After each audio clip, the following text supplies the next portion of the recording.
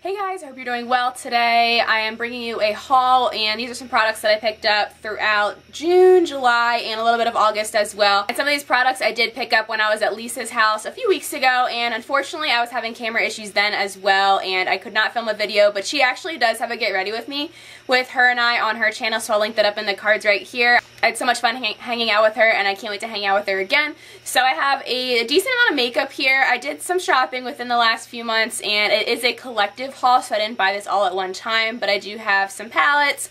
I have some stuff from Ulta, I have an influencer product, and some fun stuff here, so I'm excited to share it with you. So first I'm going to start off with the influencer products that I have. I was sent the new Milk Flex foundation stick, and this was just like the promo card. It does have a nice variety of shades. It looks like it has 36 shades, and they run from pretty fair to pretty deep as well. I definitely think they could go deeper, but there are a nice variety here. I just think they could have some more additions on the deeper side, but I'm also not a person of color, so I can't really comment too much on that. But I was actually sent 2 shades of the Milk Makeup Stick Foundation, and this one is in the shade Fair, and I like the packaging on here. It does feel like pretty heavy, and then it does roll up like a normal stick foundation, and this is what it looks like.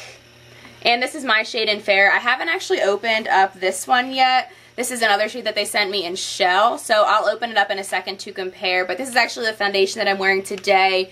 I have a different concealer underneath my eyes, but I've really been liking it. I feel like this is the best shade match for my actual face. It's still a little bit light for me because my chest is a little bit darker right now, so it's not a perfect match, but I think it does work nicely on my skin. So that is a swatch of the Fair color. And I just pulled out the Shell color out of the packaging, and this is what that one looks like. I will give a swatch. I am seeing that the Fair one is definitely more pink, and I actually think the Shell one will probably work better for me. So this is the Shell one, a little more yellow toned, and then the Fair is more pink toned. I'm currently wearing Fair, but I haven't tried this one on my skin yet.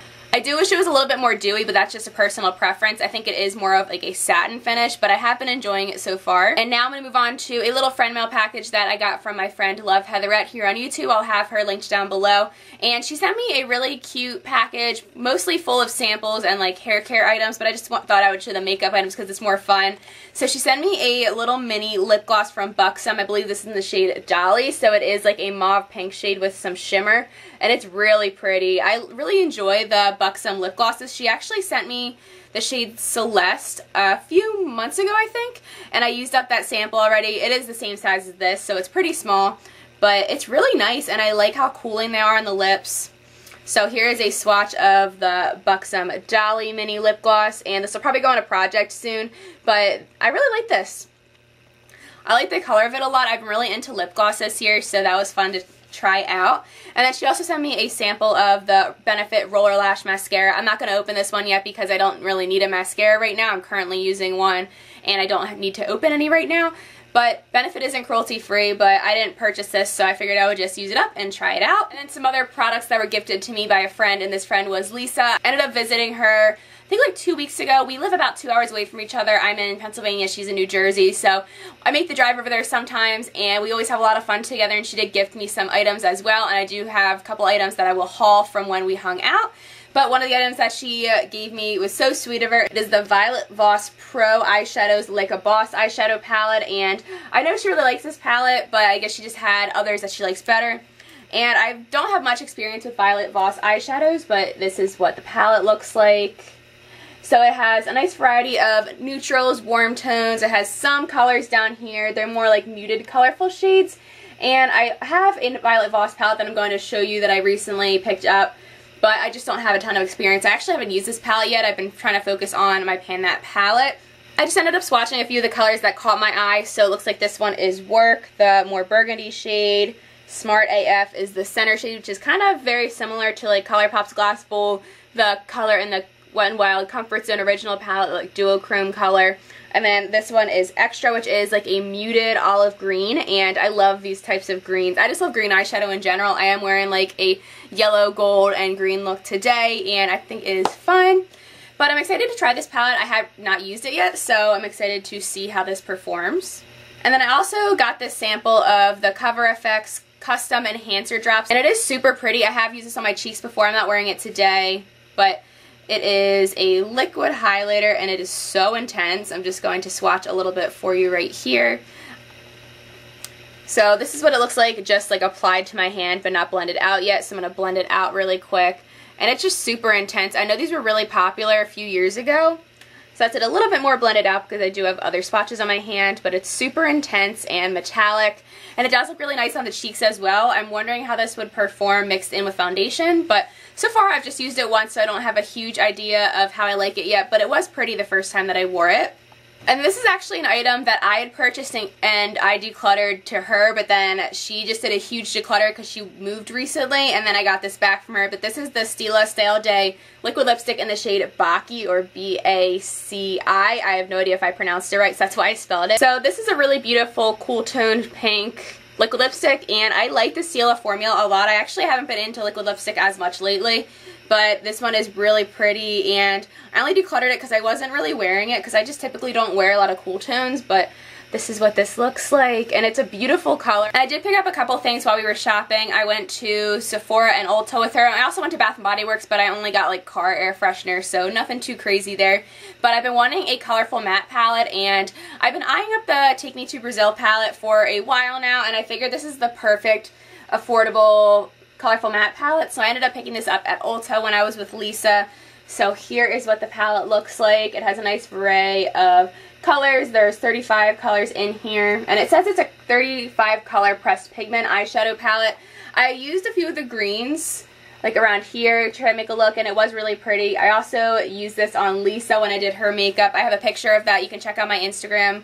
I actually have two now for beauty. I have one that's my actual Courtney K beauty, which I'll link that on the screen as well, but I also recently created a Courtney K MUA page as well. I want to start doing makeup on the side, so you can see Lisa's picture on both of my Instagrams if you want to check them out. But I did use this palette, just the greens on her. Those are the only colors I've played with so far. I haven't played with the rest of the palette, and I don't really want to swatch it because my fingers are like covered in like makeup remover, so I don't want to hard pan anything since it is a newer palette.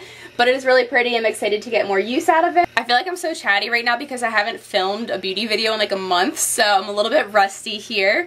But the other product that I picked up, this is from Sephora, and this is the Fenty Beauty Gloss Bomb in the shade Fussy. I actually recently used one up this summer, and I've repurchased it. I'm not wearing it today. I'm wearing a ColourPop lipstick, but this is a sheer pink lip gloss, and it smells so good. It's super comfortable on the lips.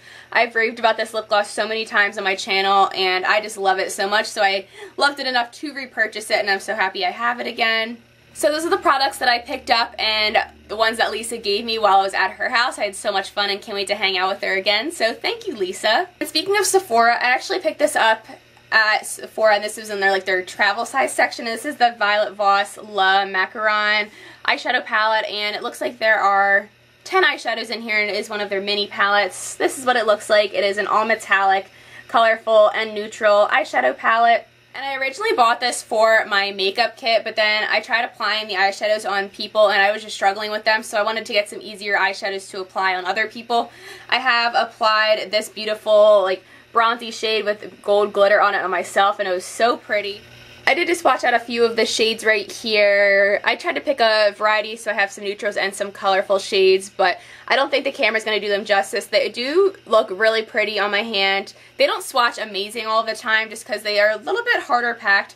Some of them are softer, but for the most part, they're just not as impactful as other eyeshadows that I own. But it is a smaller palette. I think it'll be convenient for traveling and just using on the daily. It won't take up much space on my desk. And then recently, Samantha March collabed with Ofra Cosmetics, which is super exciting because not a ton of smaller creators collab with larger brands like that. So I ended up picking up her collab. This is the Ofra Highlighter March Beauty World collab, and mine actually is getting pretty dirty right now, but this is what the highlighter looks like. So I believe it's a mix of the shades Pillow Talk and Star Island. I love the look of it in the pan. I think it looks like a banana split, which is so cute.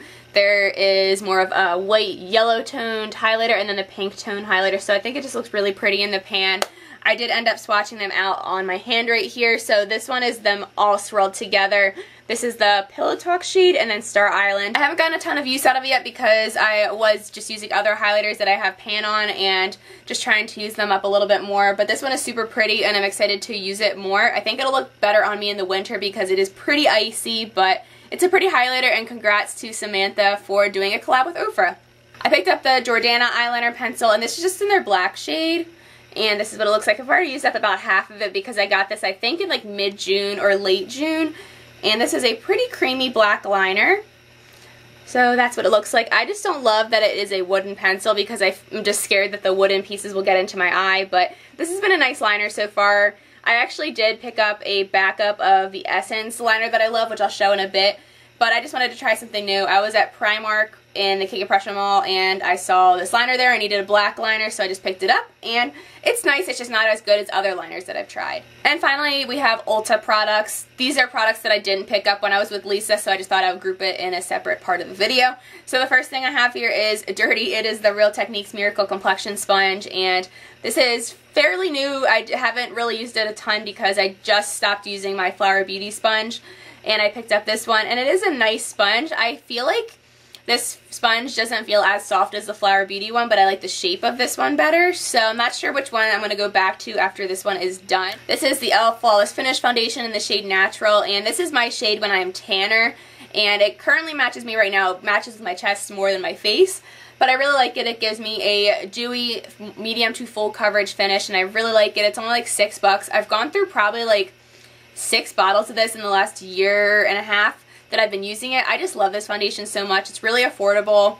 And this is actually the foundation that I have in my kit. I'm going to be buying more shades of it, but I just love the finish of this so much. I like this more than I liked the Too Faced Born This Way foundation, which is like a $40 foundation, and this one is $6.